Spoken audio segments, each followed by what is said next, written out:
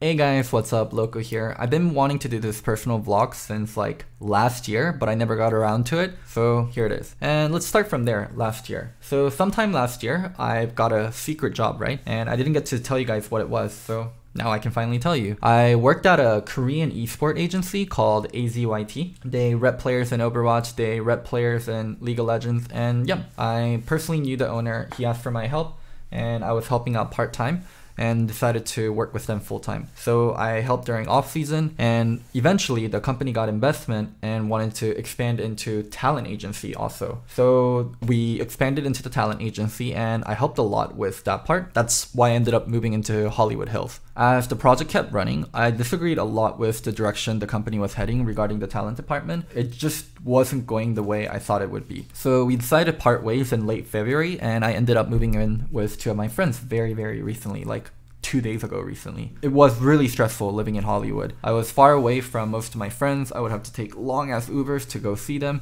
And also the internet wasn't great at the house, so I wasn't able to stream.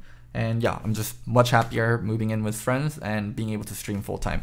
And let's talk about that, streaming full time. Last year, I was doing 2 episodes of Listen Loco, and I wanted to do daily uploads. It was a lot of work, and the quality of my work and the quality of my analysis just wasn't where I wanted it to be. Especially when it came to LEC. I wasn't passionate about LEC as I was about LCS, and yeah, it just wasn't great work. Working with Doran and talking to other mentors and creators that I know, it was very clear to me that I need to take pride in my work and I need to put a lot more effort in where I feel satisfactory with the content that I'm putting out. So to do that this year, I decided to drop LEC completely. I still do watch a few games, but my primary league and what my content will be based around is LCS. So I hope you've been enjoying the Loco recaps. I hope you've been enjoying LLL. I've been trying to make those better and it is a work in progress. So yeah, hope you guys like what I'm putting out there. Also, there's other projects that I want to be involved in this year.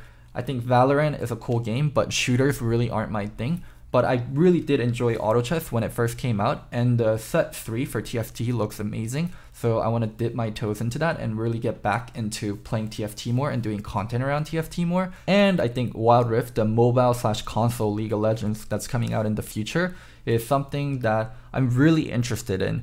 And while I've always been a serious gamer, I've been way more into esports and competitive gaming, I think there's a lot of potential with Wild Rift. As the game releases, I'll be playing it and digging up information on it and do my best to give you guys the best content possible. So yeah, that's my life update. These are like the projects I have up and coming in 2020, and this is just what's been going on. On a final thought, I think a lot of people are curious about the Golden Guardian situation, and I did say I will make a video on it when my NDA is up. My NDA has officially lifted in early February, and I thought a lot about if I want to speak on it or not. And the conclusion that I came to was, I first thought there was a lot of misunderstanding and misinformation on what happened. And there still is to the public, but when I talk to people that I know, when I talk to people within the esports circle, within the LCS circle, it seemed like everyone knew the truth of what actually happened, and people just weren't blaming me. And for the fans that think I sexually harassed someone or did something really outrageous, ask yourself, would Riot ever give me a media pass if that's exactly what happened?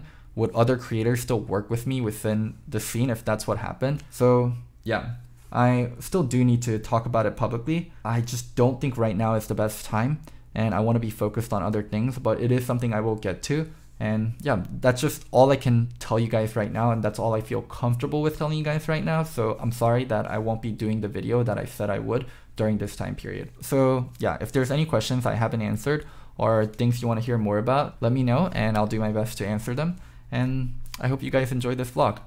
Oh, one last thing, I'm not crazy, I'm just Loco. Bye.